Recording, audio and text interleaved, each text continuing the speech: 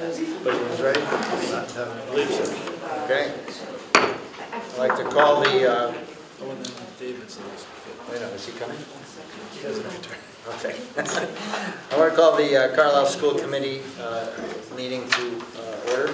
Thank you. Welcome, everybody. It's always nice to see a packed house. I'm getting used to that now. We will start with public comments. Are there any public comments? Yes, ma'am. Street. Yep. I have 6 questions for the school committee. Okay. I have them printed out. If you would like, I can pass them out to you. You can give them to me, sure. Beth, you come late, you got to stand. Nice. Oh, thank you. So each question has 4 parts. Okay, we have sort of a time limit here. So. Oh, I'm sure. I know that the school committee meetings only go for 3 hours. Okay. It might be... Only? Perhaps you want to give one to Cynthia. Do you have an extra? Oh, I have to. Okay, therefore, she wants to. What? You get one. Yeah, so my first question...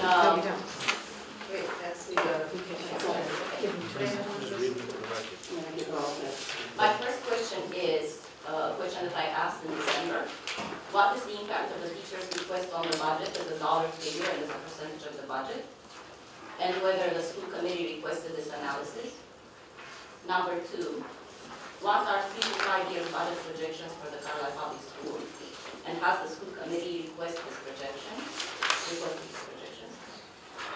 Number 3, what percentage of their health care do Carlisle Public School teachers pay? Apologies for the title. What is the percentage other teachers pay in districts whose performance compares to Carlisle? And I have a list of 6 or 7. Number 4, do master teachers who are on the last step receive bonuses in the Carlisle Public School? And what is the practice in districts whose performance compares to Carlisle? Number 5, does the school committee intend to change the current structure of the teaching teams in the middle school from a 4 licensed, highly qualified, I underline, highly qualified teachers team to a dyad model? And number 6, and related to number 5, given the steady decrease of the student population, as illustrated by the graph below, what actions has the school committee initiated to maintain or increase enrollment? And what actions does the school committee intend to take in the future to maintain or increase enrollment? Okay, thank you. Any other comments? Should I expect an answer now or later? No, you should not expect an answer. At all? Not directly in a public meeting. Should I publish these questions in the paper? Free to publish if you wish. The one comment I will make to you is that if you go to the Department of Elementary and Secondary Education website, the DESE website, a lot of this information for all the districts is on that website. I think I've told you that before. And I'm very familiar, sir, but it is also your responsibility to have this information public. And this information is not public. The information regarding the Carlisle Public School. Okay. Well, thank you for your input. It's not public. We do publicly share certain information. I think we make all information public that should be public. Well, I shall research it further.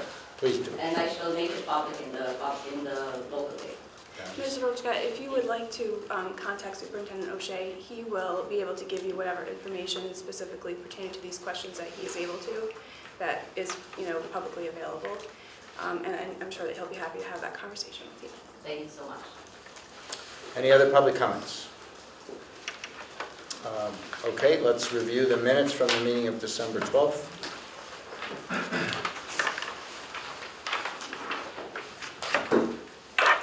I move to approve the minutes as distributed, meeting of December 12th. Second. Any discussion? Hearing none. You have a comment. Oh. Yes, there was just on the, I read the exact line, but in reading it over, there was a statement that the playing fields were not usable, and I think that's... It's in D. Let's see. while they may not be ideal in certain seasons, They would say not usable? or not safe or something. Around which part of this paragraph? I think when we were talking to Margaret, was there some issue of safety? Yes. So it's in here somewhere. Other areas, right now, the front of Spalding is usable for some sports, but other areas are considered unsafe. My understanding is that there are times at which all fields are used and considered safe. There are times at which. Where are Where are we you? looking? This is in page 3 of 7, section D, halfway down this paragraph. Yeah. Right now, the front of Spalding is usable for some sports. Well, Wait, where is it? Is it Margaret's quote? It's not a quote. not exactly quote, but it's paraphrasing, I think, what she said. You see the word Spalding with a question mark Yep, can we next to the keep? margin? On the left side. Yeah, I mean, it should be clarified, I guess, then. Yeah, it It's would my prefer that to be recollection. clarified. Margaret, are you here? Hi. I think Margaret, oh, there she is. I think she would, yeah, say what you I mean, I'm here. we try to, the question is, I recall that you made the remark that some parts of the field are unsafe, and that's Correct. what we reported on. Okay, so maybe we should just clarify, Nancy, that Ms. Heigl indicated that or Yes. something. I mean, The school, it's a statement of opinion. It happens to be a highly educated opinion about it. It's not only a highly educated opinion, but we've had people walk the field preparing to tell us what we need to do to the field to bring it to a usable level. Right. And this gentleman, I can't recall his name, mentioned that this field is totally unsafe and unusable. Right. Well, we're going to, in the second discussion item today, revisit this issue. So right now, we're just trying to, and we'll take certainly your opinion at that point. I think all we want to do right now is capture the sense of what happened last month in the minutes. So I would just say, Ms. Heigl said, stated. Is that okay with you? yeah. Okay. Any other comments on the minutes? Should we vote? All in favor? Aye. Okay, minutes approved. Thank you very much. Thanks, Nancy.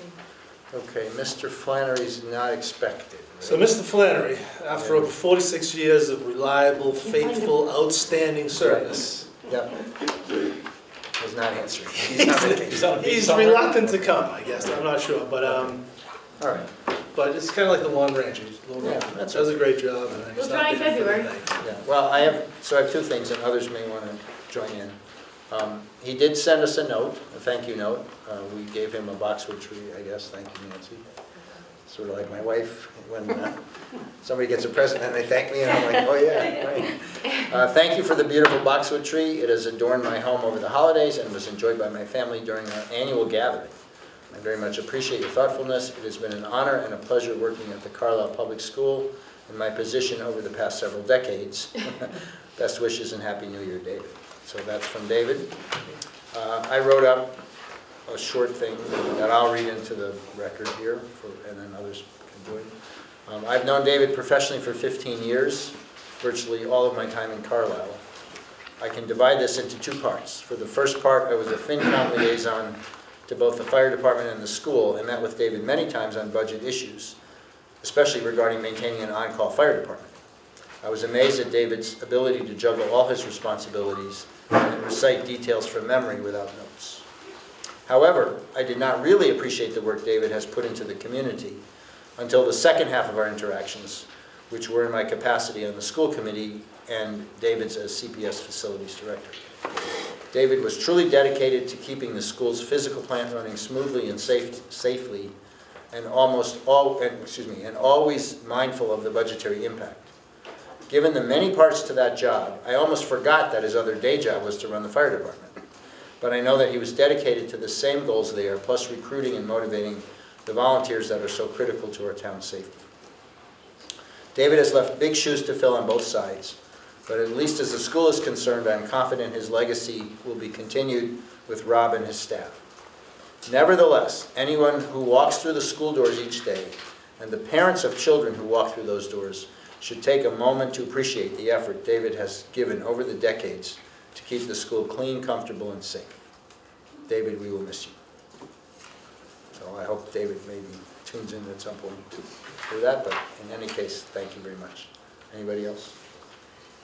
Well, I think that I worked with David a little bit in my capacity on the PTO, and like you, I was just always amazed at how much he could draw from memory. And he knows every nook and cranny of Right. probably the entire town in terms of public buildings, and he will sorely be missed.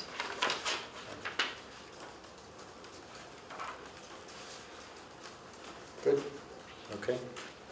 All right, the next item is, again, the discussion of the community center proposal on Spalding Field, and we all got a copy of the Gale study for 2016 after last meeting. Now, I was expecting Jerry, or is anyone here from, you're here in that capacity?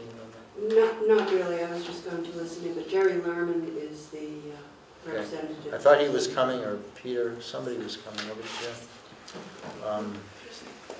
Or maybe Peter, I don't see them. Not, well, Peter, yeah, Peter said he would come as he is well. coming. Okay, so maybe we should But he's- wait. yeah, Is he that's late? It's like, what do you think he was expecting this? All right, so why don't we hold off on that and move to this update on solar for the moment? Are you waiting for somebody for that as well? Well, so we met today, Uh-huh. and we asked the engineer to come tonight so that the school Yeah. committee had additional questions about the proposal. We could, Mhm. Okay. we'd have someone here to answer them, so. We can talk about some of the changes to the proposal. But I do not want to get into it at this time. Yeah, we can Because start. those are significant when they rolled out the new maps. Sure, do you want me to just present, Sure. so give the background, and then Sure, why not? talk about That way, where if we're they at come- right now? Yeah. And then we can shift gears when we need to? Okay, so, the materials I have are, the first thing that I just want to remind everyone about the original proposal. This is what we talked about at the last meeting. And I don't know if everybody doesn't have a copy of this, but Jim, if you're, I don't know if you're gonna be able to get it up on the screen, but if you recall, these were the canopies in the parking lot. This is the bus canopy, and this was a separate ground Right. mount, Right. which has been since, it's been moved out of the running because of the amount of trees that would need to be cleared. So the changes essentially to the canopy, the ground mounts in the parking lot are that this bus canopy would be bigger. This is the new layout. I revised that, okay. They revised that. The small one here would be removed, so it's no longer there over where the stairs are. You come down to the parking lot from the stairs. And then there was an additional proposal of a canopy over the Spalding Circle. Oh, over where people drop their kids off in the morning? Yeah. And is that the one you're talking about, it was a separate project or rooftop? In addition, this is a separate discussion, but they did look at roof-mounted, and because of the way the project was originally proposed, the RFP didn't include anything that would be roof-mounted, so that would be a separate process, a separate undertaking if we were going to pursue something that had a roof mount. Right. Did they give any hard numbers on number of parking spots that would be So that's going to be a sacrificed? good question that we're going to need to, we're going to need to find out how many parking spots, if any, would be lost or gained through the addition of these canopies, and then obviously the. How would you gain parking spots? They felt like some of it, I think some of the islands might, because we have grassy areas there, and those might disappear, and it might allow for more parking. We'll see, when they come, we'll be able to, Is that the newer look? So this is, I think this was the original, this was from the last meeting. So I just want to give a little bit more background.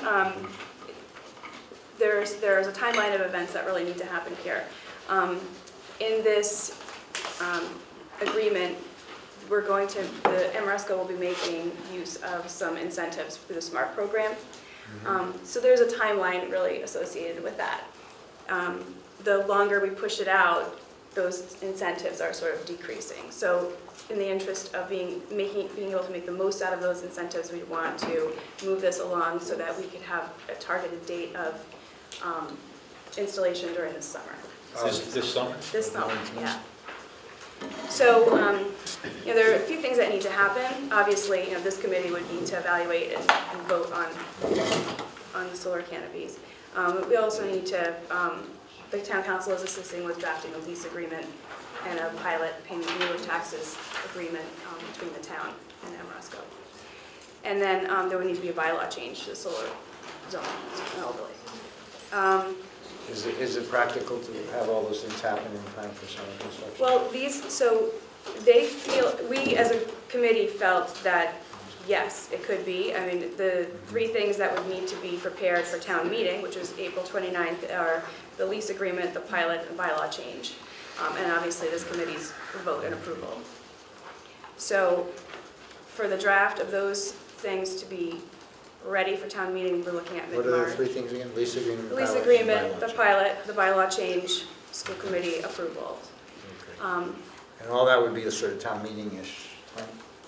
Yeah, March, we'd want We to, wouldn't, but the town meeting would do the bylaws and all. that would be the final, those would be the votes would be taken there, but we'd want to have everything ready by March. Right. So the issue of the, well, you keep going, and we'll ask questions after. Well, The paving? Yeah.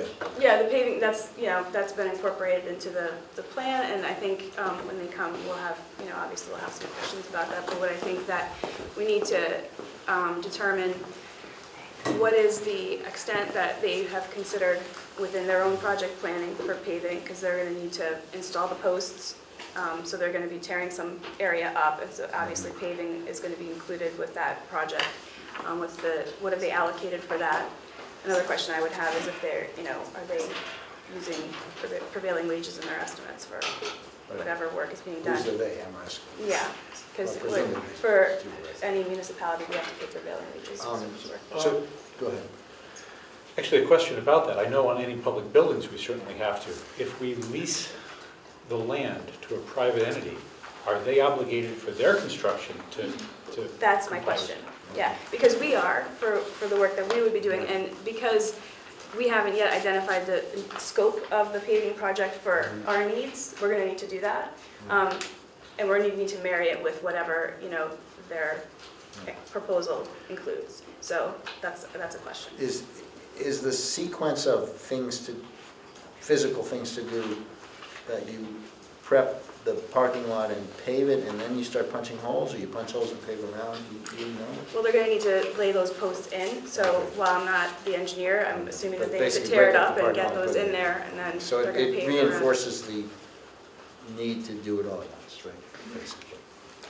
So I think I can't answer the questions as well as they can, and Right. they are going to come, so now Okay. that Okay. Mr. Best is here from Okay. RecCom, The two maybe you Peters want are to, here, right? and Peter, Can I ask a more broad question to everybody on the committee, and potentially those in our audience too? I'm not understanding what all the negatives are here. I understand we might lose parking spots. Over time, it'll become less efficient. They have to pave under it. What are the downsides that we need to be considering?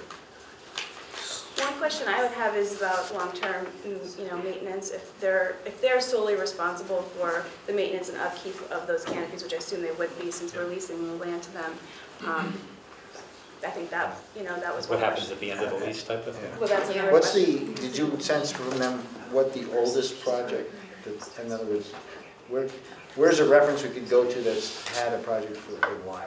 Or is it all pretty new? And we asked them to bring some information. So Jonathan Deacock is here also from Okay, all right, the okay. committee. Sure. So we asked them to bring some, and they did send Yeah. some renderings of Yeah. what it might look like, and they've also shared some pictures of projects that they did, and then they'll be able to talk more extensively about other work that they've done. Jonathan, did you want to add to that? Just that the RFP and the lease agreement that's out there so far does explicitly specify that they need to maintain it throughout its life, and they need to deconstruct it and put things back to the way it was at the end of 20 years, unless we opt to continue the lease with them. Oh, great. I do think there are some aesthetic questions we may consider as we look at, they came today with a very different proposal than we looked at initially. And you can see they're looking at putting an array over the Spalding lot, which is right out here, Circle. which we hadn't really thought of. It's a big array. And there's also another, I don't know if you shared the roof, they're also looking at putting rooftop units on Spalding, which we have to look into and make sure that that's feasible. Are these units pitched on the top? Yeah. And what happens to water drain off? We had a long discussion about water drying up in the pitches. So they're pitched, but there's spaces in between. So it's not there's not going to be a massive runoff at any one space. There's spaces in between each solar panel. So there's I think you described bigger drops, but less frequently. Right. So there's the spaces between when it rains, you would drip off the edge of the panels. Right? They're a little bit tilted. Like one is 1 degree, they were going to say, and then another set of panels is 7 degrees. So they're not very tilted. Still, But there's there a would be large water. area that's draining to a single line. Right. Could be a lot of water. It would be a lot of water, but so at least the ones over the parking areas would have spaces between them. The panels themselves at 3 foot by 6 foot, and so each panel would drip around it, right? What we did ask them about today was if they could do something to manage that, particularly in the bus area, so that the kids, when getting on and off the bus, aren't dripped on. I don't know if you guys think that's a good idea, but I brought it up. So. Probably a good idea. And the other thing that so the way they described the ones over the parking in the car, in the parking lot, over the cars is a sort of, it's a Y, so it's pitched this way, and so the water that's running would be in the center where the Isn't that cars more are of the parking Pulaski nose problem? in, so you wouldn't be, so this is parking What do you front know? nose in, right? Gotta get a deluge if you stand on the wrong spot, or you have to No, run so through it's that spot basically, quickly. yeah, so it's this way, and the cars But are you parking. could, theoretically, you could gutter it, couldn't you? I believe so, but they didn't say. Laura Zamorano will do it. But one of the nice things about the way they're planning Cynthia on says no. arranging this as a Y is that stuff like snow and ice would go towards the center of it, so it won't land on people going to their cars. I see, So, Jonathan, so the panels that they're proposing over the Spalding play area, no, that's actually over the parking area. It's The circle, The circle the parking. drop off, oh, if you circle next to the plaza. That's the one closest. Is there one over to the the plaza right. though? No. No, Oh, all right. the really large one is over the bus parking area. Okay, now I get it, okay, thank you. And, This is like it's over the sidewalk, it stops at the Small fence. drop off. Yeah, thank you. yeah, it's over like the area and the grass around it and stuff. They, based on the discussion that you had last time with them, making sure that it didn't impact traffic flow, they made that one bigger so that their posts could be outside of the traffic flow and outside of the sidewalks. Okay. If it's over the grass, what does that mean for the future of the grass? It's wet. Well, it doesn't get light grow. if it. Yeah, it gets less light, I assume, But it is, I'm gonna replace it with artificial turf, it'll be yeah. So those are some of the Plastic flowers, aesthetic too. questions. right, those are some of the potential downsides. Wow. But I mean, that's sort of a detail, I think when we asked them, when they were here about rooftop, the answer that we got was it's not practical. But Right. now they've decided that it is practical, or might be practical. Well, I don't think, so what came out of that discussion today was that when the original solar energy task force was evaluating solar in Carlisle, that school was being built at the time, so it wasn't a part of the evaluation. So we don't really know, actually, if that particular building, you know, we would have to evaluate that. No, but one of the engineers who was here indicated that they had studied it and, The Energy Task Force has studied it, Yeah. not Amoresco. okay. So the Energy Task Force, when they studied it, they came back with the conclusion that it was not structurally sound enough. For So- which building? Not the new one, For right? all of the flat. I The presume. flat ones. But Spalding is So not. it wasn't that building. Spalding is new, it was not evaluated. Okay, so it's possible that they think it might be. They decided not to evaluate it because of the protrusions, quite a few holes. But now, I don't know, what are they coming back with in terms of the latest rooftop? Is it for Spalding? This is Yes. for, yeah, Okay, so what do the protrusions do to that? I guess they have to dance around it. the skylights, yeah. So process-wise, for Spalding, does the town have to put out an RFP again, go through that process, solicit bids, quotes? And if so, is it on a completely different timeline than the rest of the project? That's what I'm hearing, yeah. that's what I. So that'll probably be the next phase. I don't know that we'd be able to hit that by town meeting. Yeah. However, town meeting doesn't need to worry about that because we already have, as of right, the ability to put things on the roof. Up to whatever the school uses, right? Right, yeah, there's some limitations on that. Okay, okay, so different process, separate process, but maybe not necessarily a timeline constraint. So on the town vote, which would be required to amend bylaws to include the school in the solar overlay district, would that be the only town buy-in required, or is, so maybe you could, what else We need is? to get support from all the various boards, so the planning board would need to do the site plan review, the school committee would need to do their reviews, the board of selectmen would have to do their reviews. Sure, I'm missing some. So is that, I think it's important to note too that this is part of a larger initiative because the school is one component. We're talking about that tonight here because it's a school committee, but there's additional proposal as part of this project to put solar canopies at the transfer station. So I think it's just important to for everyone to know. are they, I guess, to build on the question, are the boards all going to do the bylaws as a package then? Is it your understanding they'll overlay the transfer, or maybe that's already done, and this and the roof, just kind of... The bylaw change, well, the solar overlay district is now, Yeah. can we recognize Jim Gambino from the planning board Sure. to talk about this bylaw? The solar overlay district right now is limited to the transfer station. So I believe the only bylaw you're going to come in front of us for is for expansion of that into the school, right? Yes, and also there's a height specification in the bylaw, and the canopies would be taller than that, so those two items need to be adjusted. Correct. Town council is in the process of figuring out how to update the bylaw. Yeah, and this is fairly common. We do this quite often too in these bylaws, so it will require a 2/3 majority of town meeting to pass. But that's the only gate where the whole community will be involved. Now, from the site plan review, it's still a by right construction, so they would come in front of the planning board for site plan review, and it would be a public meeting, a public hearing, so that we could just hear and recommend things like impact on parking, screening, things like that, and placement of it. But it's not something that the town has to approve again a second time. Is it practical in your mind, Peter, to get all these ducks lined up? It is, yes. Yep. And I think you guys here, right? Yeah, so we have Rob from Amoresco. Rob Jackson, Amoresco, Creative Director of Development. And Eric Zimmerman from the Solar Committee as well. Questions? So we started a little bit early with the discussion. We were just going over the new proposed canopies. Okay. Where there were some questions.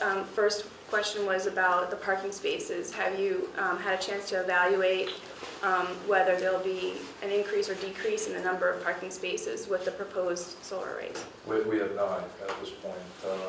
We're obviously looking at those costs at this point for our discussion at the last meeting, including paving and all that. So that's part of what we're looking at this point. Okay. So that is one of the questions that this committee has. Have you evaluated how the landscaping would be affected? Not exactly at this point. I haven't gone to visual screening or something like that, but that's part of civil environmental portion of things, and that's up and coming very shortly as part of the project. Rob, if we wanted to kind of get a reference from you, what's like the oldest customer? In other words, what's the earliest project that's comparable to this? How many years ago did you build one? Personally, I've been involved in the Massachusetts solar market for 10 years, and that's pretty much what the market has been. And the firm that I work for, we've been doing solar since 2001. When the company was first initiated. So the Green Communities Act really spurred a lot of... I mean, we probably want to talk to somebody that's been a customer about how the aging process of the physical stuff went. Yeah. Do you think you could provide that to us? We could, yeah, definitely. Yeah. So Amoresco would maintain the Yes. structures throughout Yes. the life of the lease, right? Right, we would, we're a firm that prefers to have a long-term, or a long-term situation and long-term ownership structure, and so that's how we've structured the deal, and so we'll be, we'll build, we'll originate, we'll develop, we'll construct, and we'll operate the solar array through the lifetime of the project. And were there some questions about the water runoff, or we talked a little bit about that, about the shape of the canopies over the parking area and the pitch? Yep. So I don't know if there's any other questions about that. Well, what is the effect on kids walking underneath it when it's raining? Right. And is it Absolutely. completely dry, or you get to the edge and you're suddenly soaked, or is it something in between? How does that work? Is it possible to gutter it? Yes. Already the pavement is impervious, so Right. you can run it off somewhere else anyways. We had a good discussion earlier today at the town hall, and so we got those comments. Certainly over where the buses would run, that's where we would focus water management. Water management obviously adds a bit to the cost, so we would focus on that area where the kids are going to be, so we don't obviously impact any of the buses and the kids that are coming through there. In other areas, there's kind of separation between the panels, I guess, the carports, so there's not like water gushing off of these things. It's kind of just a little bit of dripping and that sort of thing, but they are going to be shaped in kind of like a Y configuration, so that it kind of diverts the dripping to more of the center point, and so in these parking lots, we would, I guess, propose not doing as much water management there as we would where it's really important, where we're dropping off kids, basically. What about lighting? Lighting is part of, obviously, very important part of it, and included in all of our canopies, certainly. And there was kind of a consideration of, not too much light, but enough light so you can see and navigate, the parking lot as well at night. Also, not too bright of a light for the surrounding residents as well. So that's what we'll consider in design as well. How wide is the widest column post that's supporting these? Probably no more than a foot, I would think. So it doesn't create any significant blind spots where? No, it's, the supports, I think it's about four supports on this one over the bus, and then the number will have to be figured out, but it won't be a significant blind spot, I guess, So kids walking in, cars driving in. Right. So, Right, yeah. And obviously the poles will be outside the right of way, so there would be no chance of running into it. So there were some additional pictures on the email. Sure, of We the- see just sort of the engineer sent me some photos of Just one other canopies. point of clarification, so when you came with the new plans today, and you expanded, the expansion isn't necessary in order to make this happen, because you expanded so you weren't going to have the solar canopy in the transfer station. Right, yes. But with the transfer station, we don't need to have, We don't need an this expansion, exactly. Yep. Yeah, I'm showing them, actually my daughter took a couple pictures. We were at my son at a basketball game. It's either Marlboro or I don't know if the neighborhood image is of It's good Marlboro. hard to see. the image is not. Maybe we turn the light out. Yeah, maybe. At least that, she sent a picture of that really large one. That's You want some probably lights comparable to There where you go, that's great. Yeah, that's like it. that one up there, that might be similar to what the bus canopy Right. would look like. That's exactly Great. right. Yep. And we tried to situate that low point, so, it wasn't where people were standing, I guess. And obviously there'd be water management there, so that we're diverting from that area where people might or walk by.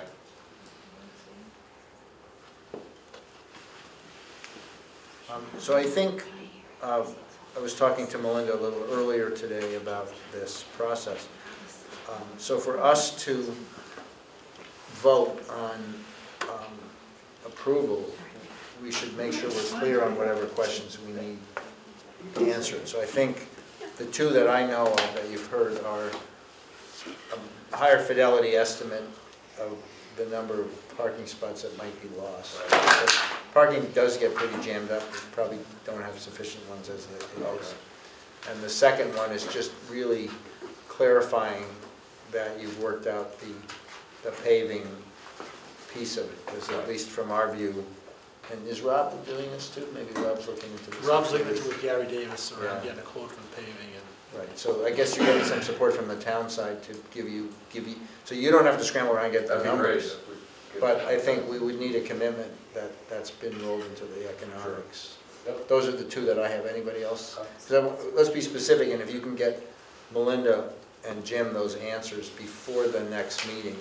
Because I think, and I don't want to say this for sure, but we probably want to get it voted next meeting. Because that way, if it's a go, you know, there's all kinds of things that have to happen to get the warrant in for town meeting. So we could possibly go 2 meetings, but we shouldn't, yes. On the paving, I think it's going to be important for the school committee to explain to Amoresco what you guys really want. Right? Yeah, so this committee needs to identify the entire scope of work for where we want that paving to, what we want done. So that's where we've started the conversation between Gary and Rob. Right, so I think it's on us to do that. So And then I guess, Jim, make sure that that should kind of happen sooner rather than later, so that these guys, I think it's important that Rob and you, particularly, and Gary, specify what the scope and the cost of paving would be, so that Amoresco can fold that into their study. Right. And Dave, Yes, sir. I don't think originally the array over Spalding Yeah. Well, was in the project. This is the next thing to talk about is, you know, this is a new proposal, and I think that's it. Because then you need a butters, Historical Commission. That's the Spalding, the building one. this Spalding lot at the circle. This was gonna be Oh, okay. Oh, I see, okay. Well, I mean, I guess I gotta turn back to Peter Gambino, who wakes up. So, I mean, there was a point raised, if we incorporate Spalding Circle, then you get a butters, and, you know, and when I asked you, can you get it all done, I assume you, Well, You're he hasn't, including all Yeah, that. I don't- you didn't so see this regardless one. of the project, when we do site plan review, it's a public hearing, we're gonna have to do a notice to abutters. For site plan review, it's on the town to do, and usually the planning board office will pick that up and do it, so, and it doesn't matter if it's Spalding Circle or the opposite side of the property, the abutters list is generated from the property itself, from the parcel. yeah, I mean, I defer to So- planning board on the mechanics. Yeah. My question is just, are you confident you can get it all done? We're pretty confident. Jonathan is coming to our meeting on Monday, and we're gonna hopefully get that process rolling. All right. So let's finish up. Are there any other specific questions that we need addressed in time for, to consider voting next? Well, there was a sense during the discussion that this particular array, Yeah. because it's so close to, you know, these homes here, that it might not be, it doesn't have the same impact as canopies in the parking lot there, What does that mean? impact? aesthetically. Meaning it doesn't look as good, or it doesn't matter? It doesn't look. I would say a couple of those. One, I don't think it'll look as good.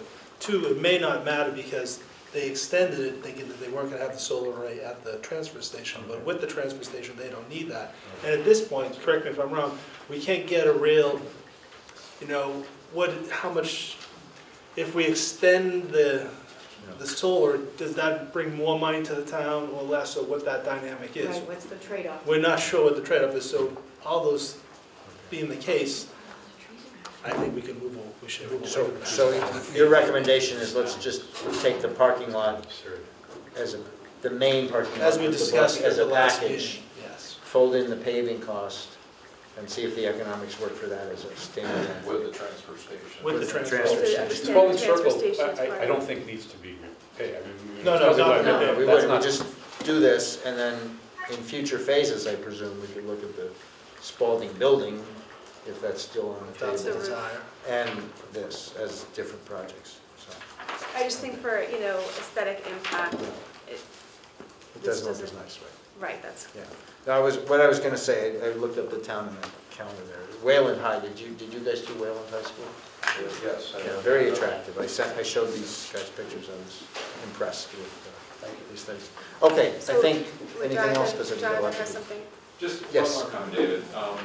In addition to the site plan review and the various boards, I think we're gonna also try to hold some public hearings with the negotiating team so that the public can communicate directly to the negotiating team and to Amoresco. Okay, So we're trying to make sure we do this, Is that- FLR right. okay. And that will also have a community education component to it, so there'll be some work done before, you know, town meeting. People will already know, you know, the relevant information about this project. What's your timing of that? I'm hoping for February. Okay.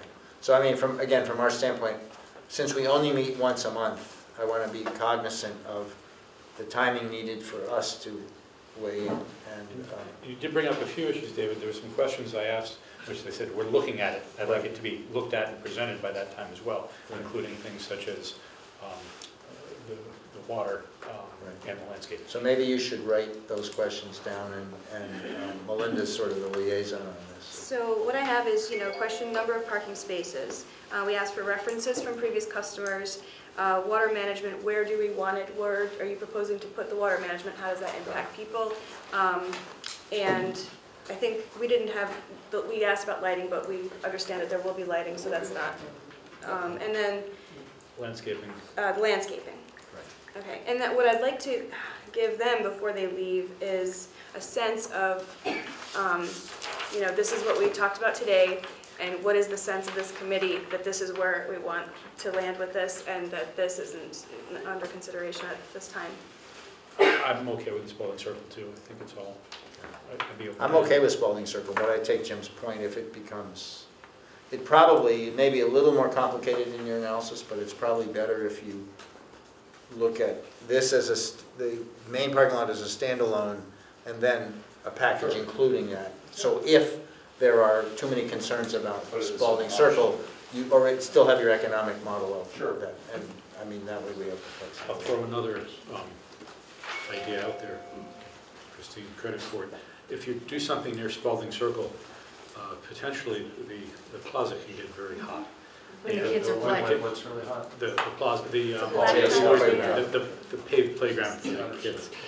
So to the extent that there's some small fraction that could be sheltered with, you know, along the fence, maybe a bench or something, it could be, that could be an advantage. Right? Okay. Yeah. Bigger is better. Okay, thank you very much for coming. I guess you can convey those in writing too. Very exciting. All right, so we took, for those of you who've come late, we took the solar ahead of Spalding Field study because not the people that needed to be here weren't here, but now Mr. Best is here. At least one of them is here. You're Yes. representing Recom. Yes. And Peter Gambino, you're representing Town Athletics, CCYBS. CCYBS.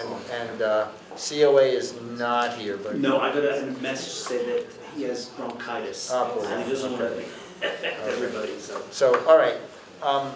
So I think it was, a lot was sort of thrown at us at the last meeting, and we heard, a variety of opinions about the current use or overuse of Spalding Field as it is now, and some time pressure, let's say, to decide whether it's worth using the Chenal grant money to evaluate Spalding Field as a possible site for the recreation center, or is it a non-starter and should you just move on? I mean, that's kind Correct. of right. We also talked a little bit to the teachers here who represent the school athletic department, particularly Margaret, the director, and heard that, the fields get a lot of use. And I know Peter's going to stand up and say not only school, but lots of other activities obviously get a lot of use. And we were directed to the study, the Gale study from 2016, which I read today, and the takeaway from my standpoint anyway is, Spalding's pretty heavily used, as in overused. So that's kind of where it was, and I thought what we should do is kind of circle back on all this stuff and see if again, is it worth even continuing, or is the conclusion that Spalding is, you know, so heavily used that it would be silly to cut into the field space? I said at the last meeting, and I'll say it again, I think we need to preserve every inch of the playing field because we use it. If there's a proposal that allows that and allows a community center, wonderful. I haven't heard how that's going to happen though. I'm really glad that we got this Yale study because it, you know, it shed a light on some misinformation I think has been going around. You know, one was that the fields are underutilized, and I think that, you know, the state of them being need to be repaired is really born out of the fact that they are used very often, and we don't have enough playing fields in town to, you know, give those fields recovery time between uses. So, and the second question that, you know, that came before this committee was whether there was any possibility of expanding, you know, on Spalding Field and using another area of it for another use while maintaining the current fields that we have, which are, you know, not spread out enough. They have to overlap. And this report says, due to the Spalding parcel being surrounded by environmentally sensitive areas and topography, there is little or no room for expansion. So I think we already knew that. I mean, the fields are overlapping. It's not ideal. Sometimes you can't use two of them at the same time because of that. So, I mean, for me, that answered the questions of whether this should be considered as a site. Okay. Christine?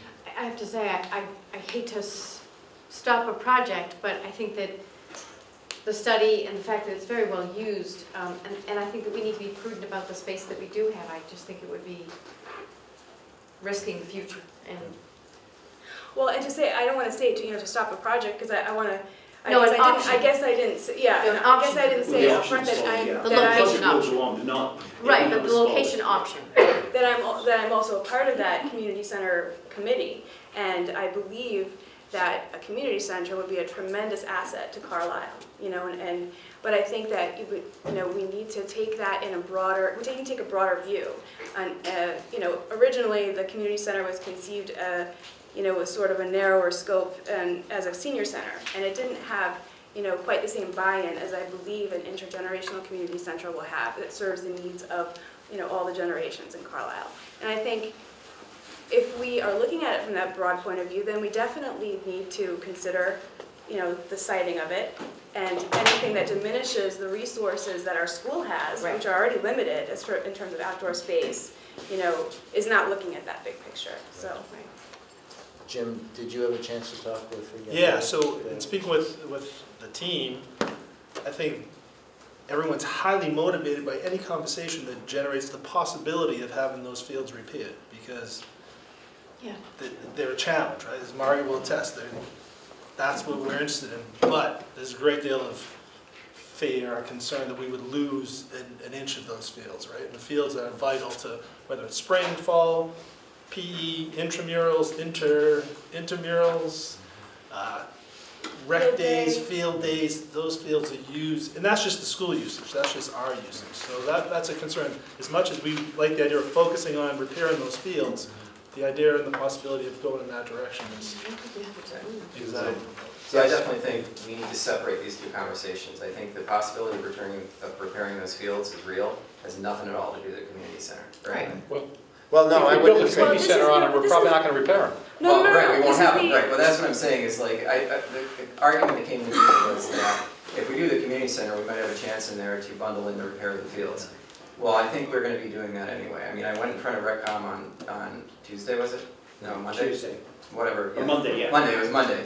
And they actually have now agreed at this point to start investing some money on a study about how we can do it. The number that they brought up was $15,000, and we got the okay from them to go ahead and start this process. This study, the Gale study from 3 years ago, 2 years ago was, I think, I didn't reproduce that page, but I think it's at least 50,000.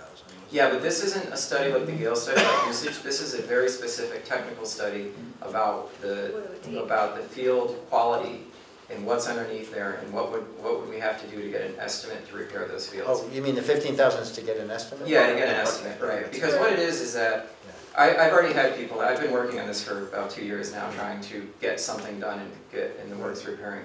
We had a guy that came out and looked at it and specific terms of the softball field. Yeah. And he came back and said, unless you're gonna do all of it, don't consider doing one field. All of it, as in Meaning a all the fields? multi-purpose field, the field hockey field. But everything on Spalding, Yeah, not everything on just Spalding. Spalding. Right. And the main problem is that we were a little worried about the soil stability underneath. And that's why we need to spend a little money on a study Yeah. to go down and find out across the property what's the soil quality and what do we really have to do to fix it right so that 5-10 years from now we're not dealing with more sinkholes and things like that. Okay. So this is the other reason why I'm really glad that we got the scale study. I hadn't seen this before, but I think that this really elevates to everyone's attention what the athletics department at the school has been saying, what RecCom's been saying for years. Hey, we really need to do something about repairing these fields. Our town uses them a lot. We need them, so I think. Based on the discussion that RecCom had on Monday, I think this committee should support their efforts, whatever they are, to bring those fields into their I'm sure we would. I think to Peter's point potential. though, let's stay focused for now. So the issue on the table is whether we deem the Chenal Rec multi-generational center project a non-starter with regard to Spalding or not, right? That's really the thing on the table. Once we are past that, if that's the right word, yeah, of course we can support it. So one of the things that I have in my presentation, but you guys have stolen probably about 80% of the thunder because you're already all over the issues that I was going to present. But the biggest thing I had in here were maps showing why we are landlocked, right? Yep. Spalding is the only open space for this school. There's nothing else around. It's either private or hardscape, and there's nothing to expand to. And then Spalding itself has wetlands on the southeast edge opposite the school, and a 15-foot grade, or basically a 12% slope going up to the school. Both those things take about 10 acres, and they make it in about 4.5 usable. If you look at the size requirement for one single 9-foot softball field or baseball field, that's 4.5 acres. So I don't believe, I truly don't believe, and I think the Guild report backs it up, that there's any possible way we could add a building with parking to that property and not lose an inch of space. Right. That's just the physics of the topology there. This doesn't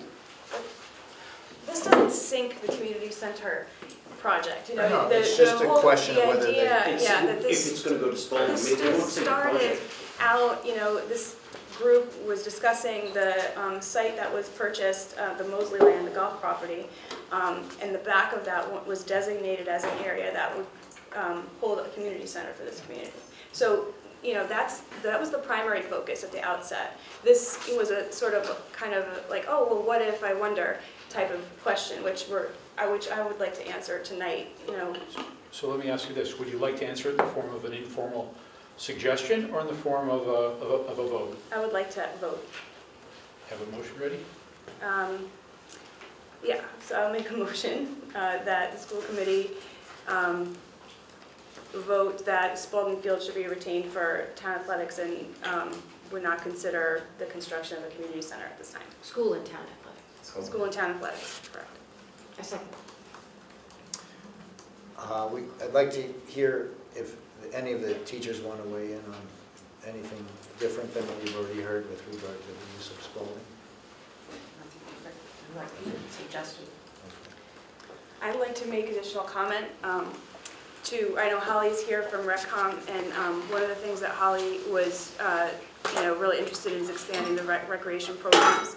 And I think that building a community center in town is going to give RecCom the opportunity to expand its offerings, and I think that would be fantastic. I know one of the things that was a concern was, getting kids to that site in an efficient way. And I, did a little bit of research, and I found that the Carlisle School now buses about 50 kids to the Carlisle Kids House, which is like less than half a mile from the school. And I think, those kids getting bused there, they get off at the driveway and the instructor meets them there and takes them into the building. It's actually more ideal than an instructor parking somewhere else, walking to the school, waiting in the cafeteria for kids to come out. And then if you have a lot of programs, you have 50 kids and then you're walking them somewhere else. So I think, just as one of the concerns that RecCom had, I hope that the idea of busing kids there, helps to allay that concern about it being within walking distance. And the Mosley property is actually in really good walking distance, especially for the middle school kids, because they often go to Kimball's, and it's right across the street at Kimball's. Holly, would you like to respond? You know, it's, again, this was really just something that, you know, at a meeting we said, again, what if we put something there, it's close to the school, it's close to the library, it's close to all these things right in the center of town, and that's really how the whole field, putting it on Spalding came about. You know, having at Mosley, transportation issues, we're gonna have to cross that bridge when we get there.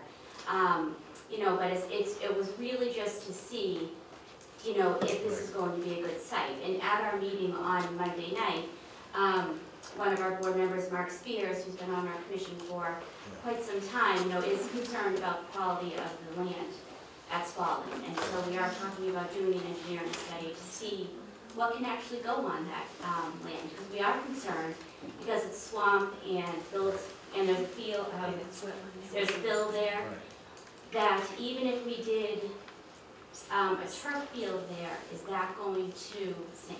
Right. So that's kind of where we're coming from. So I don't know if a community center can fit on that property as well as a turf field, which could, you know, resolve many of the school's issues. And that's kind of where the study was coming from. What can we put there? You talking about the Chenal study or Peter? No, this is what I was bringing up. Your $15,000 the engineering study to look at the land, the soil quality. Right. So I agree with you. I think if I understand what you're saying, and I made that point last meeting, that the, I forget the name of the company that... The Gale study? No, what's the latest one? Abacus. Abacus.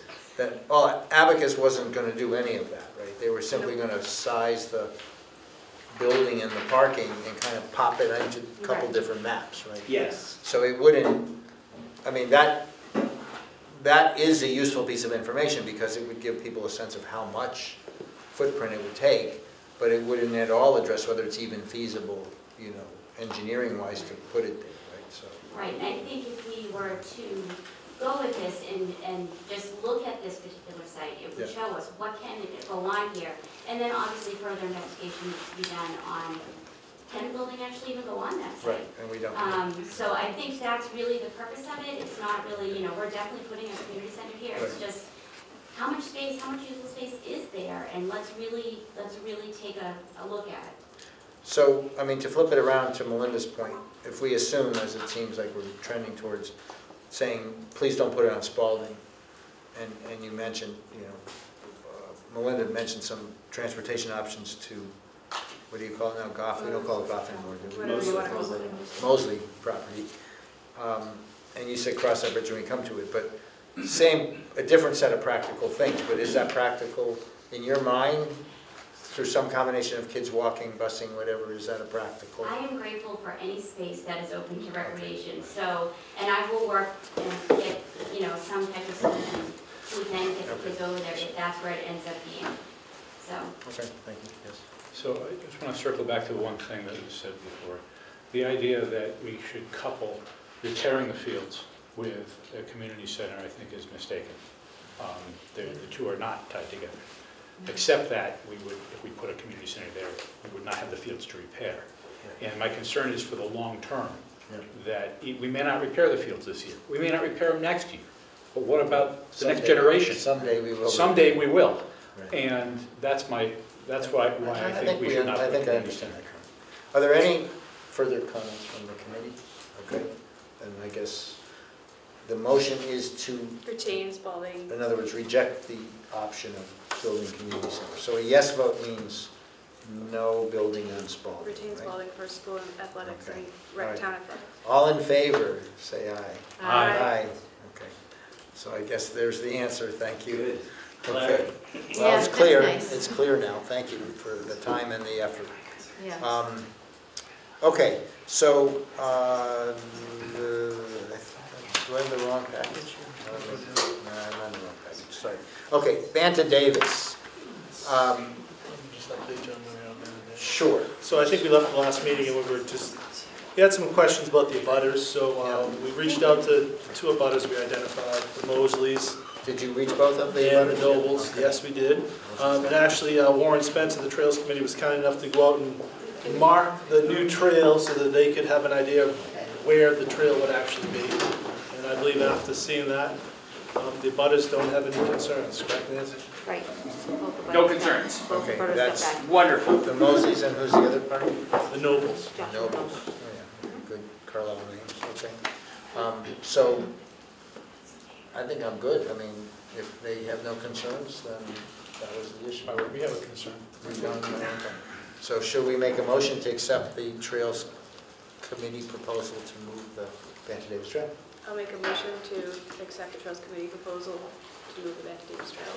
I'll second that. Any further discussion? Does anyone in the audience have any input on that? Okay, all in favor, say aye. Aye. Thank you, Warren. Easy. Very good. Thank you, sir. Appreciate it. Okay. Yeah, that was very helpful to do. Thank you very much. Okay, bye-bye. I appreciate it. Okay, good.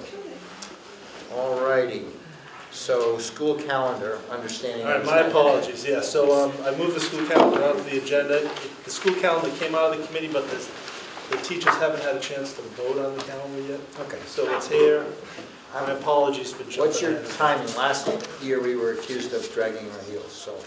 Well, and that was the interesting thing. Last year, this was on the agenda in the January meeting, and that's why I thought we were expediting it a little. Okay. We had earlier meetings, but I think the teachers will have an opportunity to vote on it this month, and we'll have that feedback. So, okay. Immediately after. So, does anyone want to give the school committee feedback now? Yes, we did Okay. parent surveys before, and overwhelmingly they preferred not to start before September. We're giving up, based on this, 6 days of summer vacation in the interest of 2 days of classes. Okay.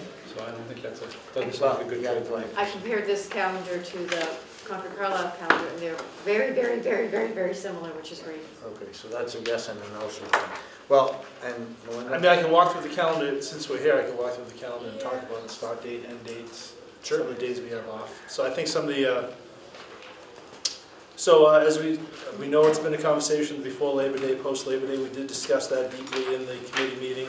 And really based on some of the same information we had from last year, and the years previously, that we decided, the committee voted to have the day start before Labor Day and have the extended Labor Day weekend, just for the idea of students becoming more acclimated over that course of that time, and then jumping into classes once they're ready. Understanding that while last year we had a late end, and we have been lucky this year we haven't had any snow days, and we do have a plan in place to address hopefully snow days as they approach, that the early days were more beneficial instructionally than the later days in the year. But potentially, if this works out for us, potentially we get very good at it, then we could look at an after Labor Day start. Yeah, and I think someone, possibly you, brought up an idea that I shared with the committee that, yeah, we could look at a after Labor Day start for everyone, teachers, students, if we are able to successfully do that. That was a conversation at the committee, and we wanted to see this play out 1 year before we consider that. And to understand the bigger picture. What did you want to play out for a year? I'm sorry. To see how the snow day and to see how things end this year before we make a decision about next year, at which point we could do that for faculty and families. Right. Because post Labor Day have both the 2 professional days after Labor Day and then the start. That would be the conversation of the committee next. Because that's the other consideration, right? The first day of school for kids is not the first day of school actually for teachers. Right. Teachers are back to school before the kids. Before that. Would any teachers like to comment? Or have you seen the calendar? I assume you've seen. Well, they haven't had a chance. So they're going to. That's why we're not going to. No, maybe comments on pre and post Labor Day start. How about that? Anybody have anything?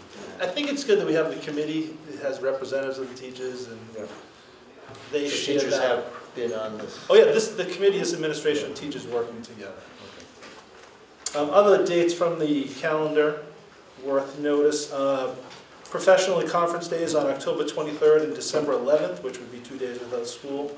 The first winter break will include December 23rd as a no school day. That would be the Monday before the 24th, which is the day off from school. So, So we normally have off 24th, but not the 23rd, so this, because it's a Correct. Monday, it would incorporate the full Correct. weeks. both in the interest of making the calendar more efficient and in making use of parent time and teaching time more efficient, I suggest moving the conferences to evenings instead of daytimes or afternoons. So I think our conferences are scheduled in a way where they are days and evenings. It's, the teachers meet But with we have parents. the day off, the days, the kids aren't in school the day, so they're starting in August. The students are in school because that is a work day for teachers. The conference day and conference evening is considered a work day for teachers, yeah. So to have them do a 6-day work week might be more than... It's the same number of days in the year that need to be done, right? Correct. So if we can find a way to do it that doesn't eat into summer vacation, and then still works with the parent schedules for when they're available to meet with teachers. But Josh, would you be asking teachers to come in and teach in the morning and then have a half a day and then do conferences and then go to dinner and then come back and do conferences? Yes. I think that's an awful long day. Which is, so right now what they do is they don't teach in the day, so they have conferences in the day and they're accessible for parents who want to come in Tuesday night or even Wednesday night, like they're accessible. It's accessible anyways, is the point. Well, Yeah, I it's think- one of their 185 days. but, I mean, the issue that's driving all of this is not wanting to repeat last year's issue of ending at the edge of In June. August. Well, that's one of, I mean, the issue that drives which, the conversation Well, about... let me finish my point. I'm sorry. So, my sense of this little discussion about repurpose, or, you know, getting teaching and parent conferences in one day and these various things, and in fact, when you start in the beginning of the year, is mostly with the focus of when do you end, especially if you have a snowy winter. And because at the end of the day, as you said, it's the same 180 days, and you know, there's lots of pockets of days that could be used, but whether kids get out earlier in June or later in June, it's, you know, there's a lot of flexibility as long as you meet the requirement. So my point is that you've spent a considerable amount of time and effort to develop these snow days, these home husky learning days. We haven't had a chance to try that. We should try that, and we should see how good that is. If that's good, like, you know, what we talked about last meeting, or I forget where he's from, but the superintendent said it's a whole new way of learning. I mean, Just that did it may, anyway without snow, they just maybe decided that problem, to those problems go away. We don't have to do either of those things. We don't have to. We're waiting to try it, but we haven't had the snow, which is No, good. maybe that's good. Glad we have Well, I the mean, snow. do you want to try, I guess what David's saying is that the Well, other that's district another did issue. You it. could try it. You could try it. Do you want to try it? I mean, Well, let's get through let's snow. get through, you know, the month, we're doing the cheaper It'll shuffle. snow eventually, don't worry. Yeah, we'll Right, have it a will chance. eventually snow, so there'll be a chance. So, all I mean to say is, I don't think we need to, I think we need to my opinion, we need to understand how that works and whether that's effective, and then we can. Well, that's one of the ways that we can. No, but that's the one we potentially- first started with, so why don't we try it? I'm not saying we shouldn't try it, Yeah. but there are other things we should do as well. Okay. And I guess going back to that conversation, it's the amount of time in that week of conferences that we're going to ask teachers to work. That's the part. So they can be available for parents in the evening, but they have quite a few parents, right? So there's more than just an evening's worth of conferences. So we have 5 days of teaching and then a few evenings of working. That's challenging. We want them to be at the top of their game when they're in front of the students. And I think by setting aside the time for the conferences so they can spend the time in their right minds with the parents and then come back to class in their right minds with the students, that's most beneficial. So that's why we have the conference days. And it's in the contract. So that's, it's in there right now. But the other thing is the December 23rd. I thought this started with the December 23rd, which is out of the ordinary. But I harken back to my days when during the oil crisis when I was in school, and we got days off because they didn't want to open the buildings up and heat them. And here it's not that, but it could be a little bit of that. But also it's one day. It would be silly. It's one day we're going to have everybody come in on the Monday before the break. It doesn't make a lot of sense. If you don't have, school on Monday, then you also capture that weekend into the whole deal, so it's kind of nice. I think And so that's the December 23rd. This is we had this discussion, right? This is like the longest, right? Because the following year, Christmas would be on a Thursday, so you probably would open up Monday, Tuesday. Yes. Yeah. Yeah. So this is kind of the longest winter break that the calendar would have. Let's make the most of it. Let's make the most of it, right? Although if you move if New Year's is on a Thursday, do you open up for that Friday? If New Year's is on a Thursday, you open on Friday, yeah, that's a good point. So it goes the other way. So maybe, yeah, it goes the other way. So maybe the next 2 years are long ones, that's possible. So those are the major, those are significant pieces. June 15th would be the last day of school with no snow days. June 22nd would be the day we'd pencil in if there were 5 snow days. I'm guessing we'll hopefully successfully implement the Husky Home Learning Day, and we'll be somewhere in the middle, probably the 17th or 18th. But as I said, it came out of the committee, I put it on here, you've had a chance, but the teachers haven't had a chance to. Okay, so we will take their recommendation and vote it next time, right? Okay, very good, thank you. Sorry about that. All right, update on school budget. This is the upcoming budget, right? Yes. What I can report is that the Finance Committee's guideline budget came out right before Christmas, and they reduced our request by $75,000. We, at the same time, around the same time, we received notice of a new arrival student who will require a residential out of district, no, not residential, just out of district, which is another expense that we had not anticipated, although we had a placeholder in for that. So that puts a lot of strain on our budgetary plans. What we have responded with is a request that, in companion with that, we've agreed to some reductions in the capital spend plan, right? Doing some things internally and deferring some items. And so what we've proposed to the Finance Committee is that they take some of that savings that's in the capital budget and put it into the operating budget to give us some relief on that cut that they would like to see. Did you prepare the revised capital budget? Okay, so we're slated to meet with them on Monday and present that. So the long-term caps, however, hadn't closed out their decisions and was starting at a point that was much higher than guideline. So even schools scaling back. We can only scale back what we can scale back. I understand, So but we're proposing a $50,000 reduction off of what we asked for. Now, maybe you're going to say I'm sure that helps, 100,000, but you know, we can only do. You guys are not in the same time, right? As FinCom's a little ahead of you, I guess, right? Because they've got a guideline, I presume. What do you mean by they're ahead? They've already come out with a guideline. You're saying you haven't. No, we have. Oh, you have? We're guiding towards it. We look at it, and it adds up to 100 and some odd thousand more than. You're right. I don't know the answer to what you're saying. So all we're saying is that we got kind of a double whammy. I know. That we got a haircut from the Finance Committee, and we learned of a new expense that we hadn't planned on. And in combination, that's $175,000. That's a lot. So we're trying to work with the Finance Committee to see if there's some medium ground, and we'll go, and so will every other department that got a cut, so I don't know how that will end up. But that's where things stand. There's really not much else to say. We'll present our information Monday, and they'll consider it. And I don't know, anything else anybody want to add?